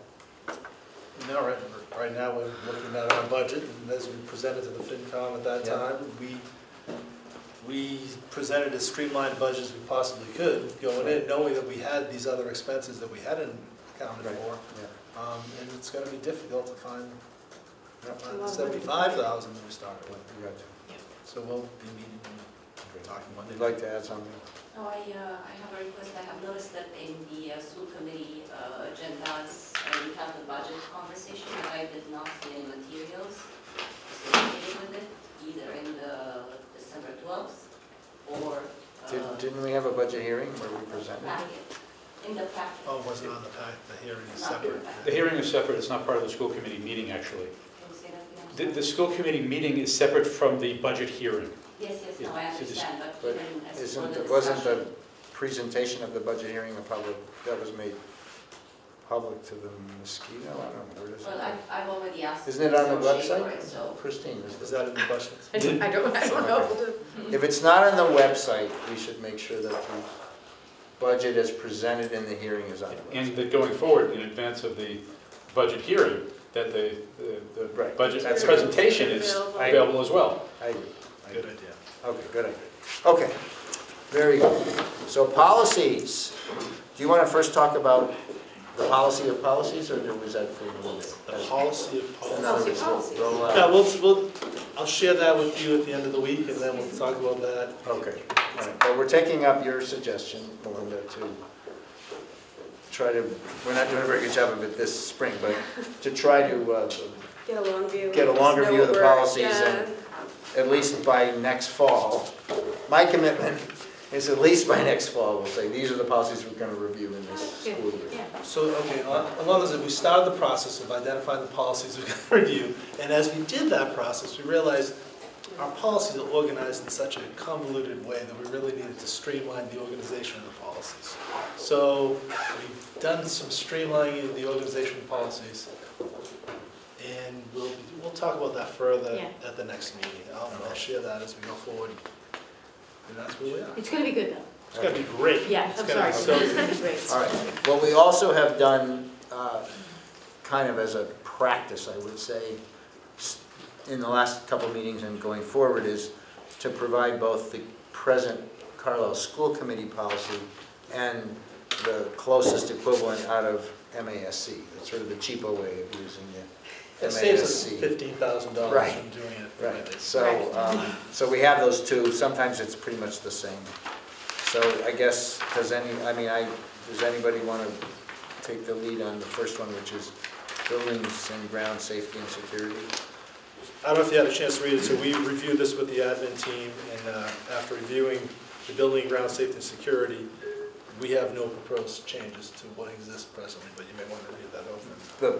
The one that exists in the CPS? Yes, ours, yes. Yes, right. You can see it's They're pretty pretty similar. similar. Yep. Yeah. I have no particular questions. Others? No. Okay. I mean, I like this one, is this the Mass Association of School Committees? The EC one, yes. Or yeah. And I just thought that we could move over a couple of the paragraphs from ours to this one and adopt this one. You're saying, move. But they're pretty similar. I mean, Just don't wanna make it too wordy. You want to You were use saying- some of the MSC words? yeah, I like this one, the MASC. So you'd like to see MASC as the model and just import some Yeah, because I think, some of the things are not necessary to have. It says the public school buildings and grounds are one of the greatest investments of Carlisle. It's deemed in the best interest, obviously. Yeah, the first paragraph of this one is better. You like More EC better. specific. Okay. And supervision over the care and safekeeping of property used by the school department will be the general responsibility of the superintendent. And they will work with other municipal departments, including, I would add here, including fire, equipment and systems. I don't know if you And wanna then I add can't- those, because then you've limited yourself to those. And if Well, you're you say including. Et cetera, I would, if you're going to be adding other departments, do you want to well, that's mention what the ours town says right DPW? now. Ours says right now that Ours says we are working with fire and law enforcement. fire hazard, it's, If we're going to be mentioning other departments, is the town's municipal facilities department worth mentioning? Yeah, probably. yeah, so this is what they say in the MASC one. They will work with other Well, that should municipal probably be departments. in anyway then. Yeah. If we're going to start listing departments, I would suggest putting that one in. So, Yeah, that's in this one, that's why I like that too. And then I would just keep this paragraph and this one. well, don't say this, you have to tell me Yeah. what. I mean, I can, Yeah. draft Okay. a. You mean the last I two? think the broad view is whether we essentially start from the MASC policy and tailor it to Carlisle, or do we import little pieces of MASC into the Carlisle policy, or do we just say, no, we like the Carlisle policy and we'll make some tweaks? I like the MASC, and then I think we import some of the things here that relate to how we secure our buildings, because they don't really talk about how they secure the buildings Okay. in the MASC one, but we talk about access to school buildings and grounds outside of regular school hours will be limited to personnel whose work requires it, key control system established, you know, Okay. and then protective devices, it mentions protective devices designed to be used as safeguards against illegal entry and vandalism will be installed when appropriate to the individual situation. So that we should keep as well. Okay, I have no opinion. So. If we're under protective devices, safeguards against vandalism, are we into security camera policy? We have that separately? Yeah, well, that's what's being mentioned here. You can refer to that broader policy if you want to know more about it. So that we can say that, in other words. Well, what is our calendar for security camera? I think that one wasn't up, actually, this year. It might be still a couple Oh, for looking at that policy on security cameras? Yeah, because that directly dovetails with this, and we've had some questions in recent years about what is the role of interior cameras for protecting kids and faculty, and simply punted and said, yeah, we got to talk about that. Okay, when? We can put it on the agenda for a conversation, I just don't, we can put it on the agenda for school committee discussion. I just don't, it's not something where external cameras we may have been motivated to put those in because we saw a need for them. I don't think we see a need for the internal cameras as an administrative team and possibly faculty, but as a school committee, we can have that conversation. A few years ago, it was voiced from the administration that there was a need. That may have changed, but I'd like to understand how it's changed. So we'll put that on the agenda for the conversation. Because we have had with the team, and the team includes fire chief, police chief, that line of discussion. So what, I lost track of this. What are we saying then? Are we going to take this up in conjunction with a security camera policy, or are we going to take up a security camera policy separately? I would like us to take up a security camera policy. Right. I'm okay with doing it separately. I think it would be smart if this referenced that. Well, certainly we reference it, but do you think we should wait on this to have that, or can we? I don't think we have to wait. Okay. So where else, where are you two guys on whether we ought to just let Melinda build up the MASC policy, tailor it? I think it's a good idea. You prefer that? Yeah, because I think she brings up some good points, that we have some stuff in there that's not in the MASC policy, so. No, but the core argument is start with that as the model and Yeah, edit it. yeah. You support that? Yep. And Josh? In principle, I support it. I take a look here at what we're trying to accomplish with the policy and keep that in mind as you draft it. Okay, so I guess you have the homework to draft a revised policy. Sure. And send it back. And we can decide next month whether it's, we probably at that point can vote on it, but may not. Okay, very good. The next one is the emergency closing policies. And again, they are fairly similar. Anybody want to start, Jim? Again, no recommendations for change. In other words, stick with the Carlisle. Yeah, as we reviewed it, there didn't seem to be anything that stood out to us as problematic. Right. Anybody else? You like MASC? No, I think I just had comments in the second paragraph at the end. We referenced students and personnel in the first paragraph. The second one, we should also say that in making decisions to close the school, superintendent will consider those factors relating to the fundamental concern for the safety and health of the children and personnel. And staff. And then in the last paragraph, the superintendent will weigh factors and take action. Students, parents, and staff will be informed early in each school year of the procedures that will be used to notify them in case of emergencies. Should we just list the vehicles for right in the policy of how we're doing that? You know, what are the ways that you can get that information? I prefer that we assign the superintendent the job of coming up with those and distributing them, as opposed to us on So a we'll- multi-year basis, trying to So put then, them in. based on this policy, codified. we'll be distributing information at the beginning of the year or at the relevant time when we think school closings might be imminent, of how we'll be notifying people of school closings. Yeah, I think so. The MASC policy also adds, when schools are closed for emergency reasons, staff members will comply with school committee policy for reporting to work. Do we have such a policy? Or is it just implied that if the school's closed, it's closed, right? Wait, what was it? The MASC policy Last ends sentence. with, Do we have a school committee policy on reporting for work? I don't believe we do have a school committee policy in applying. so in other words, if you decide to close the school, you close the school. There's no, No, everyone's in a different situation. Not everyone, but we have 180-day faculty, we have 185-day faculty, we have full year faculty. So everybody's in a different space. right, but if you decide it's not, If- it's time to Sometimes close I may school. close schools, but the offices may be open. Really? So this Or policy- facilities Probably. people Or need to the come. facilities people need to come. So then you probably do need to reference that here if there's not a separate. So here's a sentence in the MASC one that says, superintendent has the responsibility to see that as much of the administrative, supervisory, and operational activity is continued as may be possible. We could adopt that sentence.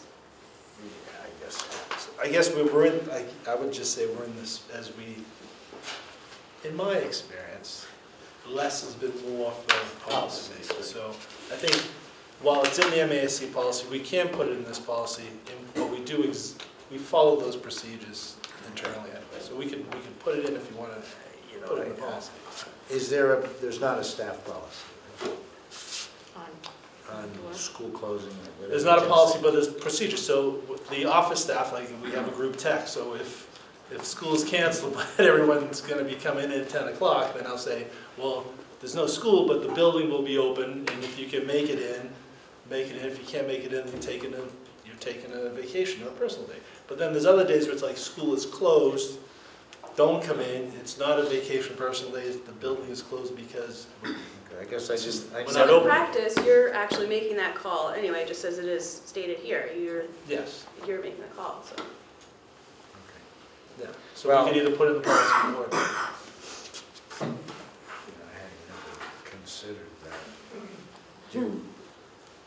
If the children aren't here, if the students aren't here, do the teachers come anyway? The teachers do not, the teachers are on a 185-day contract, Right. and that aligns with 180 days that the students are here. But Okay. other people are here Okay. year-round. So like, if the teachers are off, Like the registrar. Right. yeah. Okay. So, Nancy Anderson for say. Nancy Anderson. Yeah, it's super. okay, I'm fine. I mean, I guess it's not clear that it's two different things, but I guess it seems fine. I don't have an opinion. So what's the consensus here? Just as is okay? I don't feel strongly about it one way or the other. I question what the utility of the policy is. If we simply say, Jim, figure it out, close the school if you need to, tell who needs to be here. What are we trying to accomplish with the policy? That somebody's going to call Jim and say, Jim, you're not following the policy. Get with the program? I don't see it happening. But I think you could apply that to about 90% of the policies we review. We could just say, here are the duties of the superintendent, and list things that Right. previously were policies, and just list them as In bullet some items. cases, for legal And have like reasons, we 4 need, in policies. some cases, for legal reasons, we need a No, policy. I get it. In some cases, for quasi-legal reasons, as in residency, Optics. we need a policy that, so we have a standard by which people can look at and say, it's not arbitrary. In this case, how does it help us?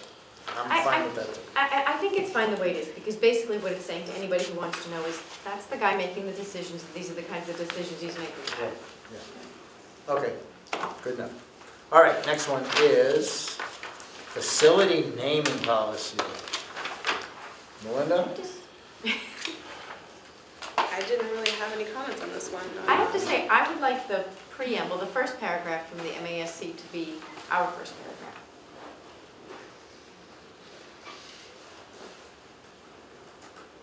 Okay.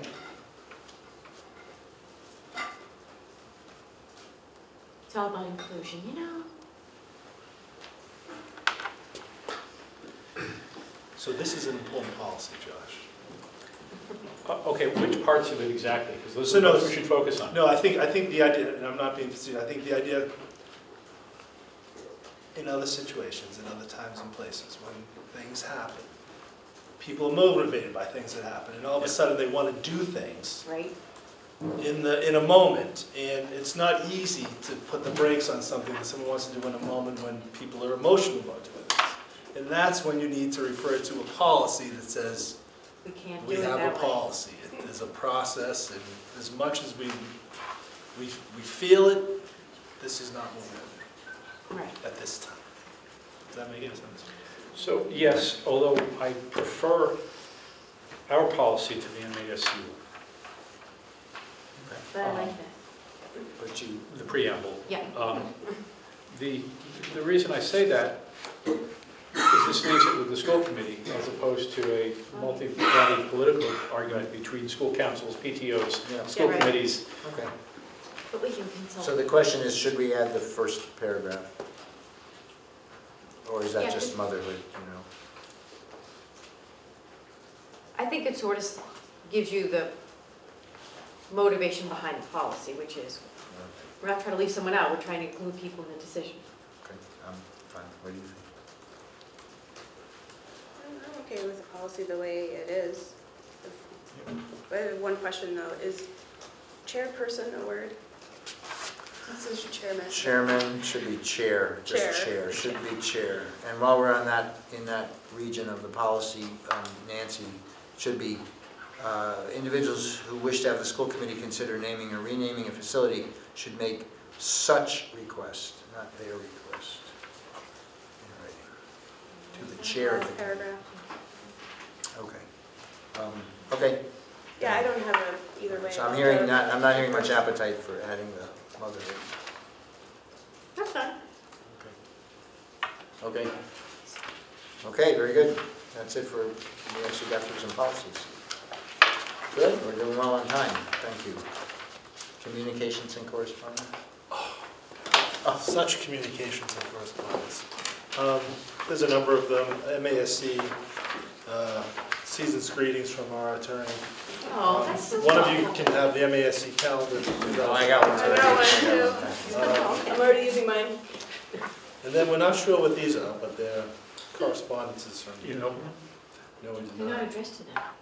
we get a ton of these things too, you know. Okay. You have mail. Okay. I'm gonna pass that along if you need to look at it. I did not. How about your report? Oh, my report. Let's see. All right, so we talked about the Finance Committee, Town Solar, Spalding, policies. A couple of things that happened in the past. I know it seems like a long time ago since before the break, but we had our third grade City X 3D showcase, which was outstanding. Parents came in to see the students were challenged with solving problems and then designing solutions to these problems, then printing up 3D models of their solutions, which was great. As you can imagine, the end of December we had incredible chorus concerts, and our chorus performed at the Council on Aging Luncheon. Sixth grade had a visit from author Rob Boyer. Thank you to the PTO for making that possible. The second and fifth grade buddies collected a record-setting 220 pairs of PJs in their pajama drive this year to help out children in need, which was great. Shout out to Mrs. Venaria and her crowd. Early Act students collected over $700 during the parent-teacher conferences to support the Stella Rosie Foundation to help children in Uganda. And then we have things coming up. We have our students going to be trying out for MMEA festival auditions this weekend. Science Bob, the PTO is bringing Science Bob to do an elementary and middle school presentation. Middle school interim reports are going out the 18th. The 21st we have no school for Martin Luther King Day, the holiday. And then on the 22nd we have an early release. There may have been an early version of the school lunch calendar that went out with the 22nd saying no school, so if anyone had that early version, it is just an early release day. Our CPAC is up and running again. They have a meeting on the 23rd. On February 1st, our elementary students will have the opportunity to celebrate Chinese New Year at the Chinese New Year Festival, which we're going to have something in school. And then on February 2nd, the entire Carlisle community will have the opportunity to enjoy the Chinese New Year Festival from 1:30 to 4. And then on February 8th, our middle school students will have a presentation on digital citizenship and cyber safety presented by the Middlesex Partnership for Youth. So that's just a quick update of some of the things going on before and after the recent break, in addition to all those other things we spoke about. How long is the digital citizenship workshop? I think it's going to be 50 minutes. Is that part of an ongoing thing, or is it like a...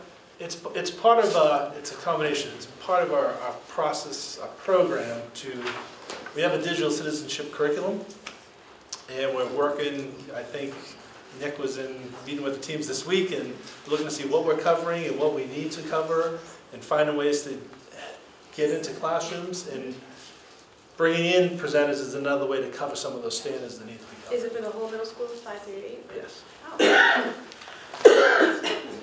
So it's just, the messages are always important for our middle schools to have as they navigate social media and all those other pieces.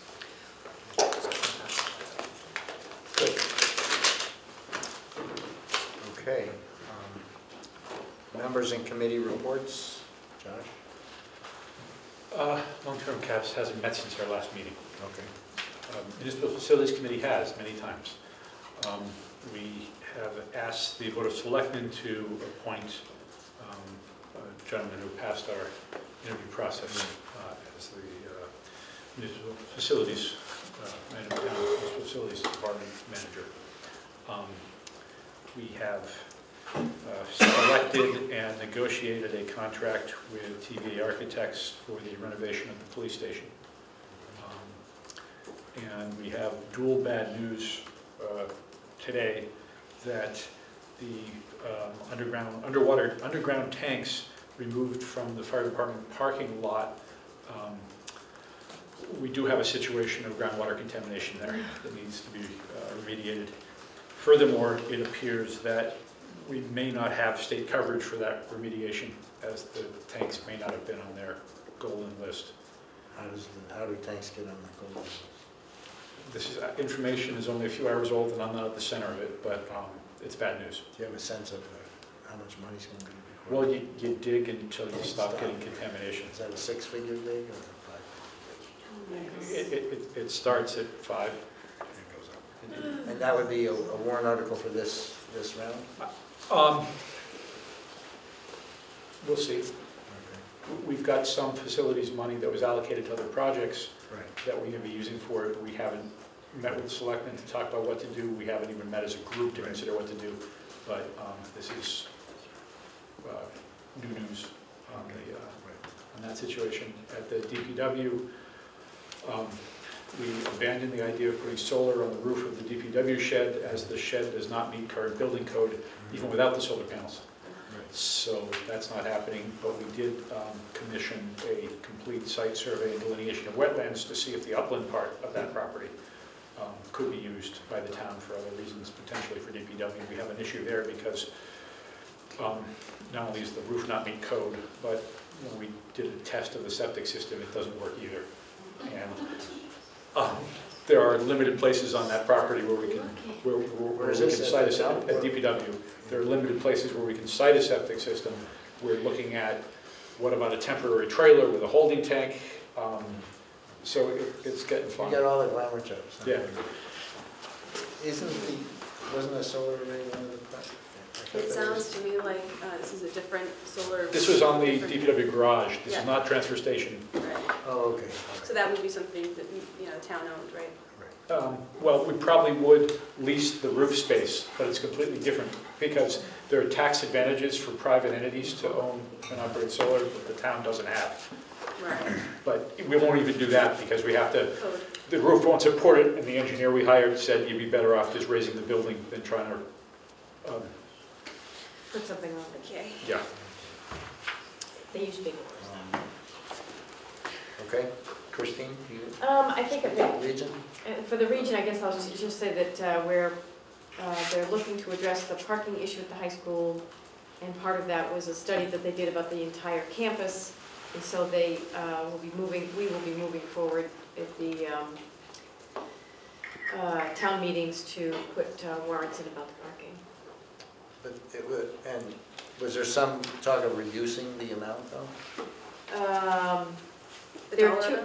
Yeah, the dollar amount, right, Seemed like it was a big bill and then people come and go. It's just that there are a couple of options of what they could put in. And when we got the first go-round about what the ideas could be for the entire campus, they had to refigure the numbers for us when they got into more detail, so. Did they take anything out of their request, or was it still the same request? No, they didn't. Okay, and what about the budget? Was there some discussion in the operating budget request? We have, Concord, FinCom, and Carlisle as well? Was there any negotiating or anything like that? not to my knowledge at this point. I haven't been to the Concord meetings, but I have a school committee meeting next week. Okay, Susan, do you know anything about that? I think what's the meeting we have on Monday? That's this school. So it remains at the 5%, or what is it? 5.63, I think is the number. And FinCom, that's going to be part of the FinCom meeting on Monday. Right, they are going to, that's true, they are Right. going to the Monday meeting. So the Monday meeting, Not that we have Lori, the leverage. superintendent, will be there, Right. and Melissa will be there. But to your understanding, the Concord FinCom is not pushing back on that? No, No, they're cool with it. What? They're fine with it. no, it was fine. Well, They've got growth in town. they do have growth, yeah, okay. Well, okay, we don't live there, we know that. Okay, anything else from Region? Melinda, you already talked about solar, you have any other? Nothing I can report on now. Okay. Okay, I think that's it then. Quiet period. It has only been like 3 weeks since we had a meeting, and it was all vacation, holiday time. All right, warrants. Actually, I received all the warrants after the agenda was already posted, so I will just read what I have. Okay. Accounts payable warrant number 4419 for $86,240.92. Payroll warrant number 4219 for $386,067.25. Accounts payable warrant number 4719 for $89,227.51. And payroll warrant number 4519 for $344,804.59. Okay, very good. All right, action items. I'm going to vote a few things here. The first one is to vote to approve the CEF grants that were presented last month and are in your packet. Motion to accept. So moved. Second. Any further discussion? Thank you. Thank you, To Steve. move with appreciation. With appreciation, that's right. All in favor? Aye. So moved. Next up, Was there any comment? Was there any comment? I think it was No, that's appreciation. Next one is the bullying prevention policy, which we've discussed and includes cyberbullying now, I think, is that the term that we did? Motion to approve.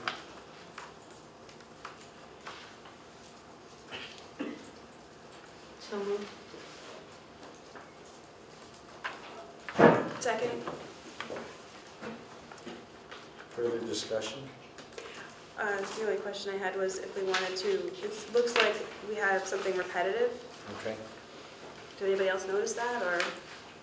It's so long. That's so long, we lost track. So you can see, where is it? I don't know if this is in this page. Yeah, it starts here again. It's kind of repeating what was up here. Infringe on the rights thing? Which part of it? Sorry, I'm not following. Yeah, it's right here, creates a hostile environment, infringes on the rights. It's all up here. Oh, I see. So I think if you just, you know, you're now talking about, It's on two pages. I have a question about the interpretation. Under reporting, first paragraph. Students who believe they are a target of bullying are obligated to report the incidents. The target, however, shall not be subject to discipline for failing to report bullying. What does it mean to have an obligation? where are But- you? Reporting. Reporting, Oh. first paragraph.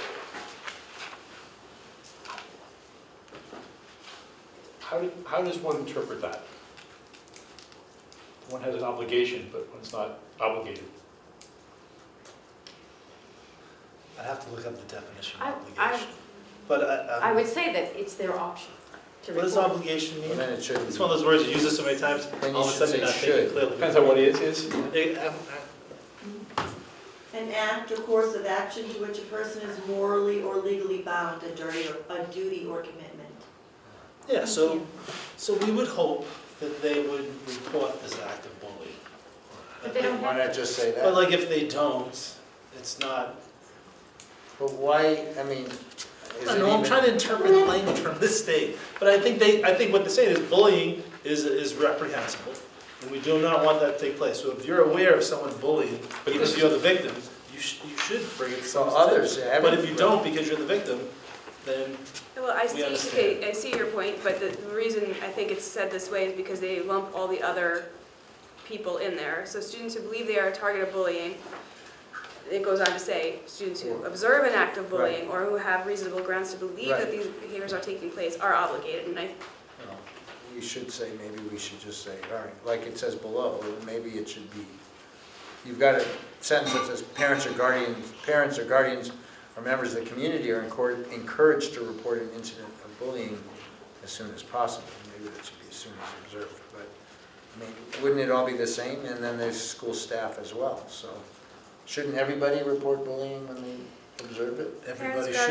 guardians, members So of the why not just community say are that? asked to report.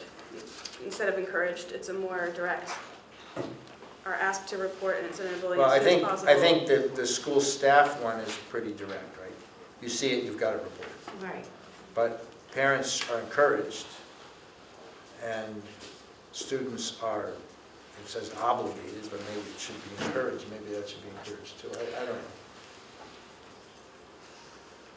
We lifted it directly from the state language, so we can modify it as we see fit.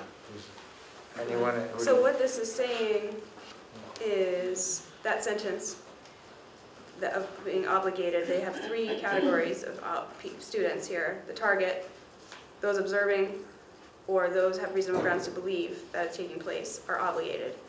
And then it just gives you a pass here for the target shall not be subject to discipline for failing to report. Obviously, there are, Well, but what does that mean? maybe it just should, maybe we should students- say they're encouraged and get rid of the. Are students the only ones obligated? It just says in the, No, based on the language, just what the the language staff is. is required, I mean, it's, you know, it's got. So it's, but it You're says here, you know what, you're obligated, but each It's not school shall have a written means for intent, anonymous reporting. So I guess when I read this, you know, and I thought, wow, you know, then it addresses immediately afterwards that, you know, each school shall have a means for anonymous reporting of incidents and no formal disciplinary action will be taken solely on the basis of an anonymous report. That's a stupid paragraph. All right, so we should rewrite this section. Sounds like we should The rewrite paragraph she this. just read is, you made a comment, Christine. No, that's all right. But in practice, That was under her breath. in practice, that's a good paragraph. You People know, need to know you can submit something anonymously, but people should also know, we're not gonna give anyone a consequence. Right, but that's based on not what something It's anonymous. solely. Yeah, based solely on that. no, actually, I think that's okay. I think that part's okay, but I think that paragraph, so there's 1, 2, 3, 4, 5 paragraphs in this section. I think 1, 4, and 5 should somehow be combined. This is the various obligations to report. And then there's a separate paragraph that Christine doesn't like, which is a means of anonymous reporting. And there's the statement that if you make a false accusation, you're in trouble, right? So if you see it, you should report it. You don't have to, but you should. And if you don't want to give your name, there should be a way to do that. And if you do it and it's false, and you knowingly did it falsely, that's a bad thing. And that's it. Do you really think we should back off of the language of obligation? I do, especially when coupled with the false accusation. Because if you're compelled to say something, but endangered by Saying something, that's a potentially I don't know. uneasy I'd spot to be in. would any teachers like to weigh in on this? There's been a lot of, there's a lot of you know, we spent a lot of time with Oveus on all this stuff. And Matt is here too, he's worked on And this Matt too. as well. So there's, I'd be happy to take Yeah, we input. can talk about policy, but then we can also talk about our procedures, what I do at an administrative level. And Sure. so this is kind of getting to that level, I feel, of how we do our Procedure. job Okay, versus what the law says around bullying at the Okay. state level. so what, are you saying, Matt, that we should stay at a higher plane here? Just say, you know, people should be encouraged to report or I something? think you may want to run this by an attorney, counsel, because you could open yourself up to liability if there's a lawsuit, right? A lawsuit about somebody reporting something that's... Bullying, Any aspect of the bullying. yeah. Because just because it pertains to the law. Well, I mean, one reason we use the MASC template is they've Yeah, vetted exactly. everything. And if that's been vetted through their attorney. Is this right out of MASC? Is this their Yes, template? this is right from the state. Okay. yeah. Okay, then that's been vetted by a jury. All right. So Because maybe, the language is in there for a reason. yeah, no, you're right. No, That's a good point. point. Okay. All right, maybe we just accept it. Yeah. Okay. And then back to your question, was it one I already lost track? There's some redundancy in here? Yeah, but if we're just What? gonna, Okay. I mean, it's not that big Did a we deal. really lift this? It's pretty much all MASC. So, yeah, we had our own policy, which was lighter, and we discussed that at the last Yeah. meeting. Okay. And we said, why don't we go with the one that is. So let's try a vote here to see if we gotta get this thing hammered out. Yeah, let's do Anybody want to vote to approve this policy, which is a clone of the MASC? If there's no appetite, we'll just table it and we'll rework it. But we should either vote to approve it or we should take an action to rework it. I guess I Do don't. people still have questions about it that would prevent us from? My view is it's poorly worded and wordy. it. And It's wordy. I understand the point, the safe harbor in MASC. Yeah. Just because MASC does it, doesn't mean it's well done. Would you like to take a draft? No. If you take a draft, You have to rephrase that, David. no, if you want to take a crack at drafting it, we will run it by council. We'll spend a little money, but we'll have a cleaner policy. I'm okay with that, but I don't think just saying no is an acceptable criticism. Well, if there's not a will to pass it as it is, I don't know if there is or isn't a will, but if there isn't a will, then we'll take it back and see if we can streamline it a little. We won't streamline it much, Well, let's because we don't find want out. to get outside of the law. That's fine. I'll make a motion to accept this policy, the bullying policy, as written. I'll second it. I would Discussion. hate to have a three-run. Yeah. I won't vote. I'll abstain on this one.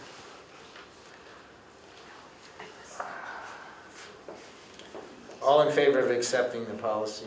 Well, any further discussions? No. All in favor of accepting the policy as written, say aye. Aye. Aye.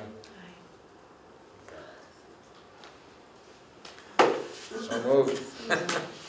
We can always look at it again, you know? we can put it back on. Stay in the way of progress, Yeah. Okay. No, I understand. All right. It's not beautiful. Yes. School attendance, let's try to get it done by now. Everybody should come, that's it. School attendance, we have, the Carlisle, there's no particular MASC policy, right? We looked at that one, no, we looked at it last time. Compared them, did we? Oh, yeah, we talked about this, right? Yep. So bring my packet and we'll go through this stuff, we should. Are we voting on this one tonight too? Yep. Okay. Any comments? In the second paragraph, students may be excused temporarily from school, and then there's listed reasons. Is medical appointments a reason? I mean, that's not in there, but Where are you? in the second paragraph. Therefore, students may be excused temporarily from school attendance for the following reasons: illness or quarantine, bereavement or serious illness in family, weather so inclement as to endanger the health of a And what child. would you recommend adding? Well, are medical appointments a reason for? I mean, there's Yeah, lots that of... is, yeah. Yeah, I think that's good observation. Okay, some medical appointments, okay? Do we want to limit it to medical, dental, legal? Yeah, good point. What do we call that? Professional Appointments. I mean, really, if a parent says, I need to take my kid out to do something, isn't it okay? As long as it's not. Now we know why it's not. So there's two ways, like, do we think it's okay? We don't think everything's okay. Is there a consequence? There aren't necessarily consequences. Right, so if I was gonna take my child to Disney World, Well, people do that, they take them out People on do that. vacation. Well, we're not putting anything about that in people the do that, policy. but the school isn't endorsing that. We're not saying that that's. No, but I mean, Not telling what rights you I have. mean, really, why don't we just say that students may be excused temporarily from school attendance when parents in their discretion view it necessary? Because I think we keep it like, we say these are acceptable, these are excused. We can't do that. We have attendance, which is, if you miss Please school, come up with some reason. if you miss school, it's listed as it can be unexcused. Like, you're not here, but it's not excused. We didn't feel it was an And so excusable reason. You're getting counted on the number of unexcused. The only point is here that I'm taking my kid to the orthodontist, and you wouldn't believe how many times they have to adjust those things. No, I believe, I have a But that's me, a dental appointment would be excused. Like, if you bring a note from your doctor. That's the or- only reason why I put it in here about the medical No, but appointment. now we get to the I mean, were we procedurally based, or we have to list all the reasons? Can we just put medical appointments in there? That's a thing, right, that we can take our kids to medical appointments? Yeah, I guess I'm thinking, should we phrase it in a way that says, including these reasons? There may be reasons that we Or didn't there might include, just but be these are the a key word, reasons. instead, it says illness or quarantine, you might just be able to have a word in there Preventing that, illness? Well, that's a good point, right? Medical- Isn't the rule when the child has a certain fever, they're not supposed to come in, right? well, that's illness. We want them to go, but they're not allowed to. No, but you're right, medical appointments, legal appointments. So, but that's I an mean, those illness. would be included. Okay. But they're not listed. Why is weather there? Isn't weather covered by the other policy? Well, this might be more if like, Local weather? if like we have their school, house? but a tree fell in your driveway and you can't get out, and like, Well, if that's you call us and say, I can't get But out. aren't we getting kind of silly here, We are. really? I mean, the whole thing is, No, but No, I still want to take my kids to don't we the trust the doctor. parents to get their kids to school Yes, most of the yes, time? we So do. it's not about, see, I do think it's not about trust, but it's about the school. Legitimacy. And the district is setting a level of expectation. Yeah. And really like, yeah, we do expect. Well, but you say that in the first paragraph, right? Yes. One of which is to, so, So beyond, just so we're clear, when you take your child on the 5-day vacation, like, the school isn't endorsing that. And this is the only way we let parents know that we're not in favor of well, that. then why don't we just say that? Say, No, the school requests of parents that they make every reasonable effort to ensure that their child attends, and they understand in when the they first can't do it. I think And that's there it. are two sides of that, though, and I don't mean to step too much on Jim's toes here. Part of it is, to what extent do we condone it? The other, to what extent do we want to bend over backwards to support it?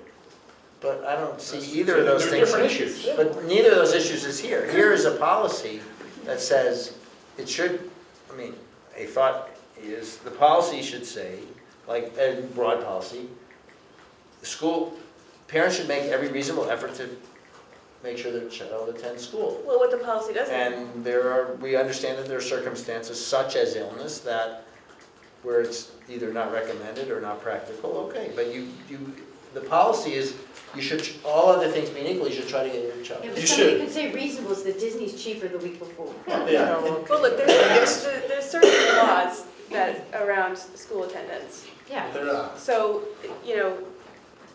I mean, that's all part of this policy, and that's part of the consideration. It's not specifically, it's referenced here. I'm a little bit sorry that I brought it up, but my only point was, that medical appointments, it seems like one of the, one of the reasons that I could be think it's called worth out. including, absolutely. So we want to stick with this frame, but just add some more specifics. Medical. Medical, dental, professional. Medical, okay, medical, If they- I consider dental. dental If they have a psych appointment, maybe Medical- that counts too, it's not. That's medical. It's behavioral. That's a behavioral. Health-related appointments. Or legal. Health-related, No, professional appointments is probably. okay, all right, Professional. So what are we saying, professional appointments?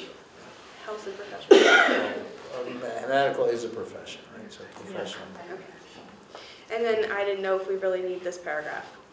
Which one's It's this? a policy, so A student's understanding of the importance of day-to-day work is an important factor in the shaping of his or her character. Parents can help their children by not allowing them to miss school needlessly. Yeah, but I think actually, to me, that is more to the point I was getting at. That is the thing we want to emphasize. Okay. Kids should go to school, and parents should encourage it. That's the main thing.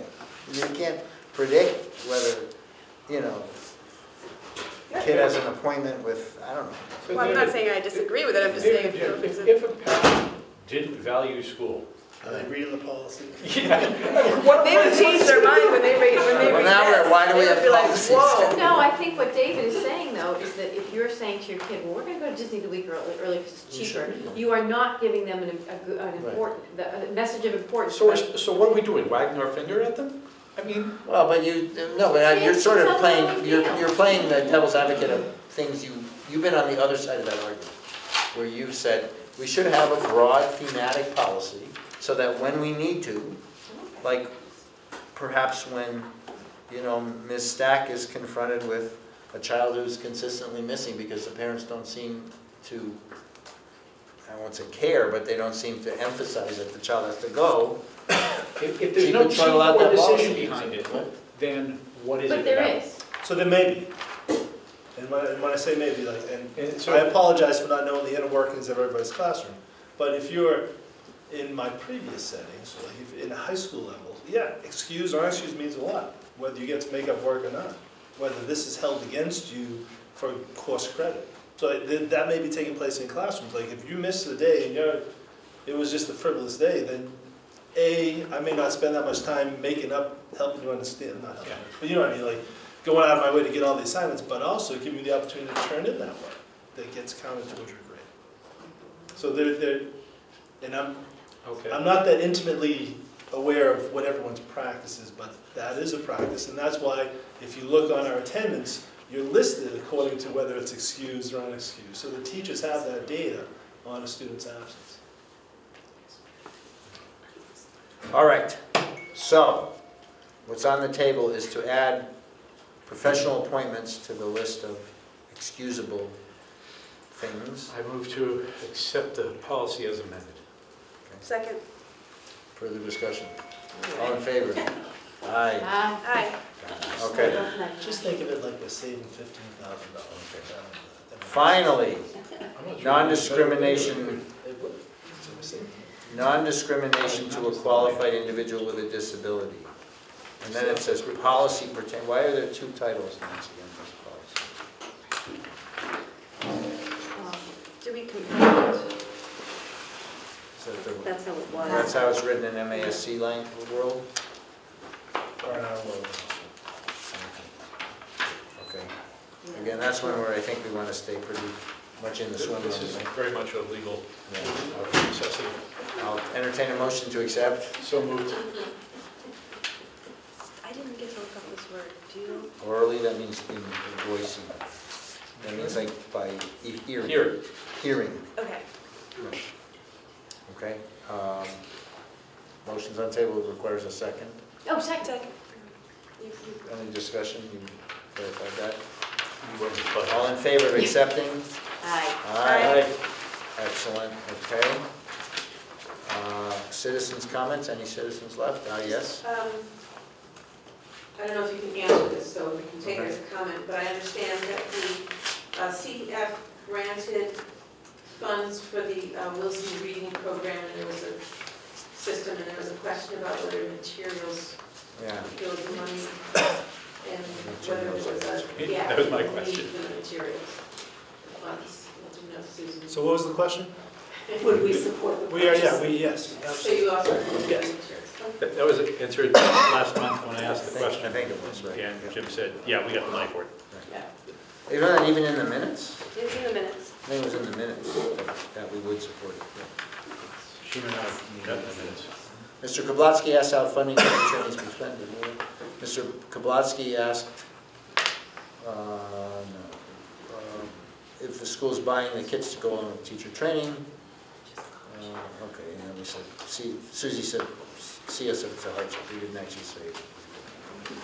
Okay. Motion to adjourn to executive session. I'll make a motion to adjourn to executive session, not to return to open session for the purposes as follows. Purpose 2, to conduct contract negotiations with Superintendent O'Shea. Purpose 3, to discuss strategy with respect to collective bargaining or litigation if an open meeting may have a detrimental effect on the bargaining or litigation position of the public body. And purpose 7, to comply with or act under the authority of any general or special law, federal grant in aid requirements under MGL Chapter 39, 23B, 1 through 7, General Law, Chapter 30A, Section 22G, consideration of release of executive session minutes from previous meetings. I second. Any further discussion? Roll call vote. Gambino, aye. Modell, aye. Kablotsky, aye. Lear, aye. Very good. Thank you. Thank you. Thank you. Good morning.